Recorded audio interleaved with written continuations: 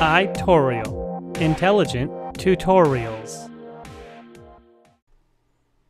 Microsoft Word 2007, Changing Column Widths in a Table. This is a continuation of the Deleting Rows and/or Columns in a Table tutorial. Step 1.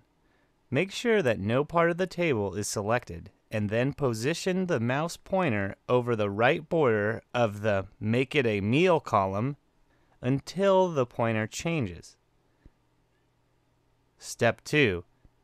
Double-click the left mouse button. The right column border moves left so that the column is just wide enough to accommodate the widest entry in the column. Step 3. Double-click the right border of the Price column.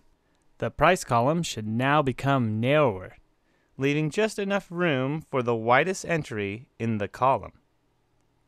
Step 4. Repeat this procedure to adjust the width of the Menu Item column.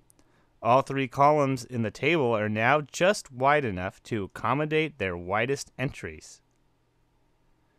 Alright, that's it for this tutorial. Thanks for watching, and we hope you come back to watch another iTorial tutorial sometime soon.